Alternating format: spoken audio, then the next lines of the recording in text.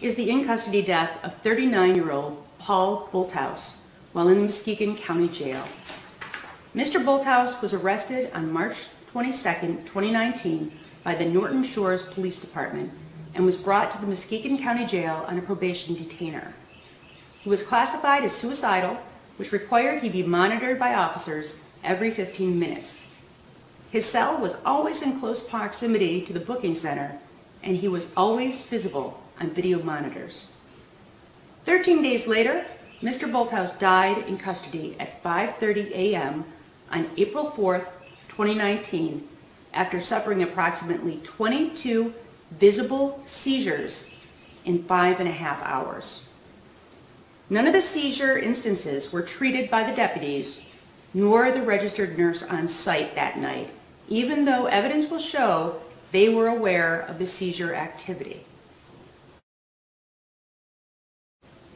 Based upon our thorough and comprehensive review of all evidence presented, including more than 9 hours of video and extensive amounts of police reports and over 400 pages of medical records, consultation with medical experts, and conducting additional interviews, we are charging 5 individuals with involuntary manslaughter, failure to perform a legal duty, a 15-year felony. The elements of involuntary manslaughter are: 1.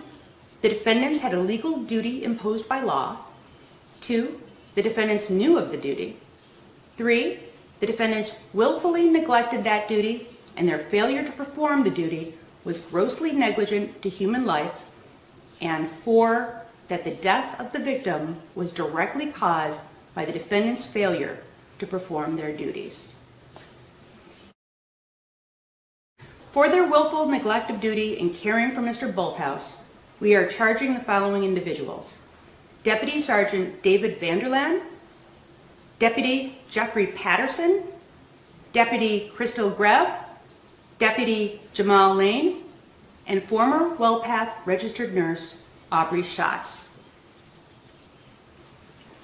These are our allegations, and until and unless the defendants are found guilty in a court of law, they are presumed innocent.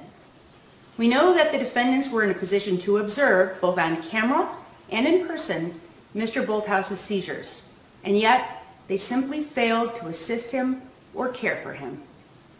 Deputies Vanderland, Patterson, Lane, and Greb had an occupational responsibility as Muskegon County Corrections deputies to care for the well-being of all prisoners. Nurse Schatz was a registered nurse assigned to provide care for Mr. Bulthouse. Based on our investigation, we allege that these defendants failed to perform their legal duties, and that failure to do so was done in a grossly negligent manner that led to Mr. Bulthouse's death.